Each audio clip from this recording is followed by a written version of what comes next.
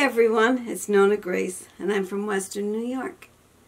Yesterday I was stumped for information, for topic, not information. This is take 2, by the way. I am having a difficult time today talking, apparently, but yesterday's phone call was supposed to be my Social Security. Somebody had asked if they called my daughter's house or my house. No, they called my house. And it said that your Social Security had been compromised and to stay on the line and somebody will help you. Well, as soon as that guy came on, the first thing he started talking about was being madly in love with my daughter.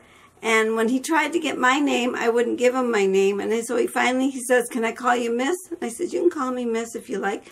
And he says, "Well, I'm madly in love with Laura." You know, I think that they must have some access, you know, like if you ever look on the yellow pages or white pages in the computer, I don't know which one it is, they will give you a name and then they will tell you possible people in the household. So they just choose one of the people that are in the household, and her name probably shows up in the household, and that's what he probably was doing. But he was kind of goofy. He really was. It was like, wow, he never even talked about Social Security. He went all over the place about how madly in love he was. And different ones thought maybe he was going to ask for money to come to America.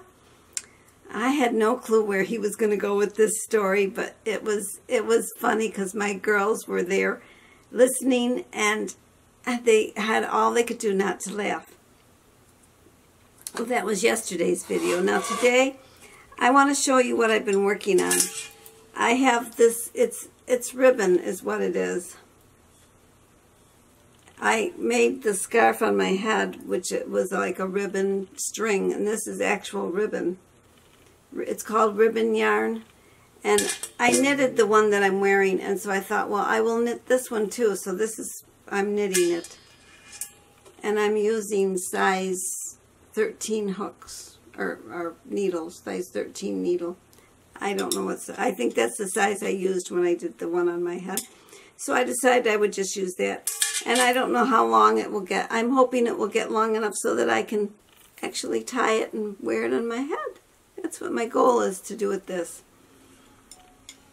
I believe the clock is cuckooing in the other room.